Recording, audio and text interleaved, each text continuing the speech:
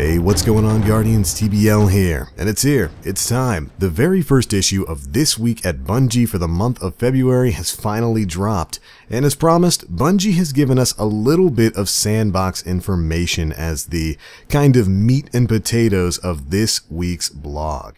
Our goals for this round are to provide individual players with more hero moments by increasing overall speed and mobility, increasing the amount of supers you charge to demolish your enemies, and increasing the frequency and impact of our most montage-worthy power moments, especially in the Crucible.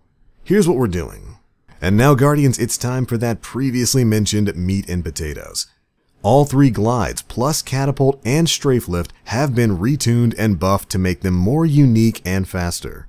The mobility stat has had its range expanded and been completely retuned as well. In short, everyone gets faster and the high end is higher. Now I'm going to stop right there and say, yes, we're already starting off on a pretty good foot here. One of the biggest complaints about Destiny 2 is how slow and how sluggish you feel in comparison to Destiny 1, where you could zip zop zoobity bop all over a battlefield, basically in some cases never having to touch the ground. So them making some direct references to increasing our speed and our mobility, even so much as retuning the mobility stat in and of itself, this is a great way to start things off. Alright, moving on. The player's ground speed cap has also been increased, allowing for faster total movement, regardless of how you may get there. Arcstrider, Sentinel, and Striker all move faster, and at the same speed as one another while in their supers. Arcstrider and its super will have faster attack animations, faster dodge animations, and increased range of all attacks. This is definitely a godsend for Arcstriders right now. I would agree when I say the neutral game for Arcstrider is pretty good, but the super is definitely one of the weakest in PvP right now because of just how hard it can be to land a kill, especially when you have to gap close or go up against another super. So having faster attack animations, a faster dodge, and increased range on your attacks, that gets a thumbs up from me.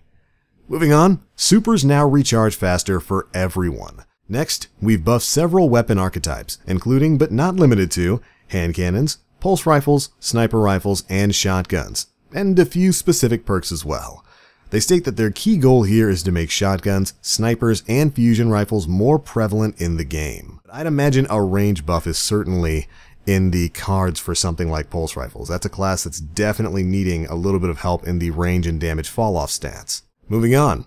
We've also been working side by side with our friends on PvP to increase the pace of PvP combat and the frequency of power play. Player respawn times for all quick play modes have been decreased. Power ammo respawn timers for all quick play modes have been reduced by 30%.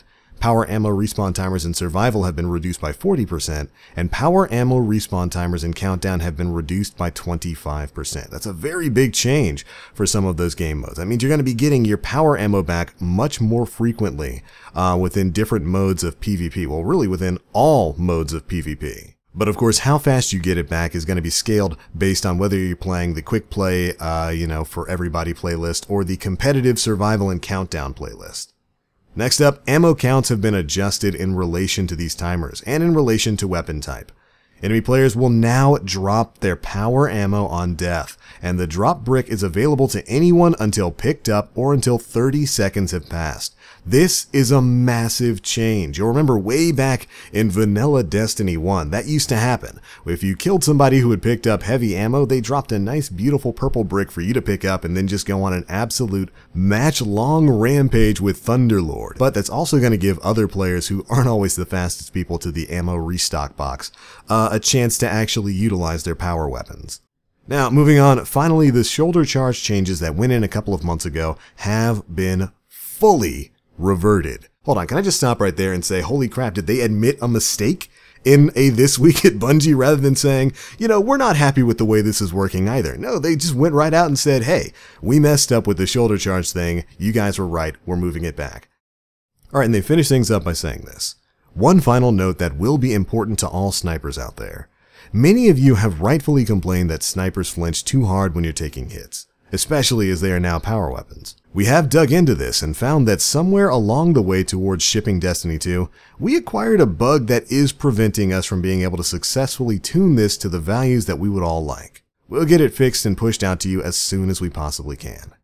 And alright, I have to say, this is pretty good. This is starting to address some of the things that I really feel needed to be addressed with the state of Destiny 2. We're learning about some weapon buffs that are coming. I would like a bit more detail when it comes to stuff like, what are they buffing? How are they going to be buffing hand cannons? How are they going to be buffing sniper rifles and pulse rifles and all that kind of stuff?